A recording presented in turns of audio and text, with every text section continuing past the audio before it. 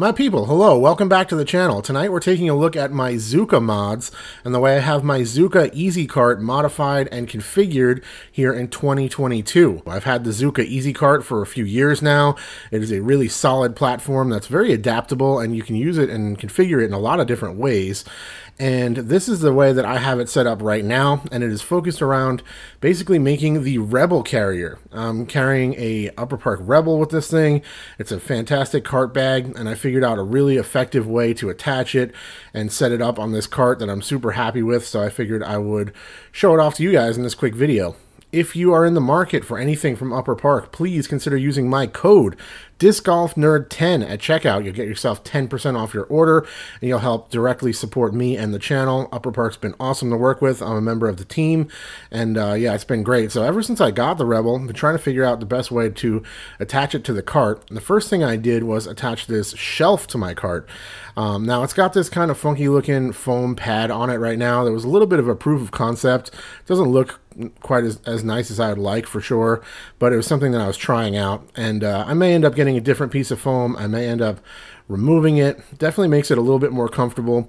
I'm also still using the old 3D printed grip on this thing. I definitely recommend those.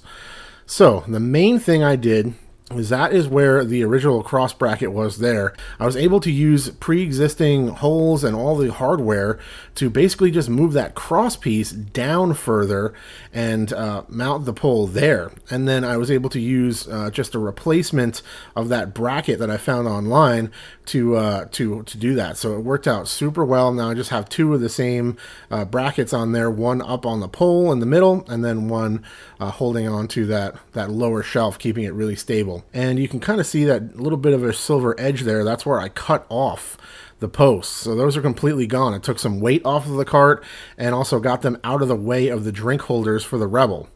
Little piece of memory foam here definitely doesn't hurt the comfort of this thing, because what's nice about having the shelf is if I get to a backup on a course or something, I can just take the bag off real quick and I can sit down on top of this cart, which is really nice. So really simple in terms of the way I attached this board. It happened to be just about the perfect size. I had it laying around already, and all I did was just kind of eyeball it. You can see how I made those marks on the underside.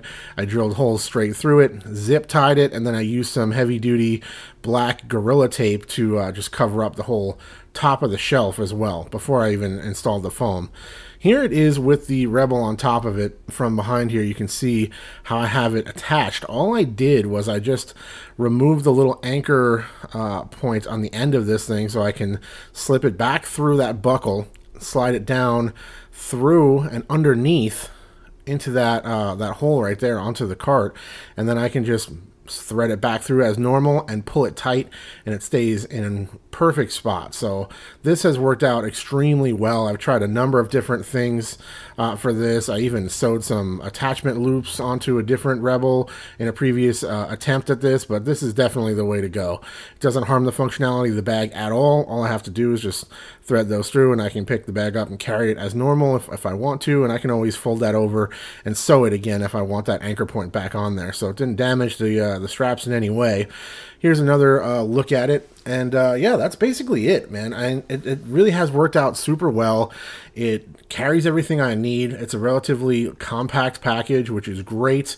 And yeah, it took a little bit of weight off the cart as well. And yeah, that's the Rebel carrier. Let me know if you guys have any questions about this, and I'll do my best to answer them in the comments down below. Thank you so much to all of you for your continued support, to my Patreon supporters, my viewers, my subscribers. I appreciate you all. We are well on our way to 15,000 subscribers, but I need your help to get there. So if you like the content, hit that subscribe button, stay tuned for future uploads, and be part of the community that we've built here on the Disc Golf Nerd channel. Thanks for watching. I'll talk to you later. Cheers.